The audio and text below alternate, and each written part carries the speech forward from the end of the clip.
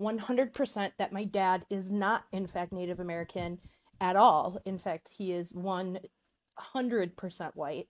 Um, and so am I, unfortunately. So I confronted my dad about this. He continued to lie, and I confronted Audrey about it. I emailed her and told him that he misrepresented himself. And her response back to me was, "Leave me out of your family drama." So then I find out that not only did my dad fake being Native and is in a documentary, and the documentary was on PBS, played for an entire month of November. So many, many, many folks saw it. Not only did my dad do that, but he also stole from the government $12.5 million by pretending to be Native American. He, in the documentary, says that he's Ho Chunk Winnebago.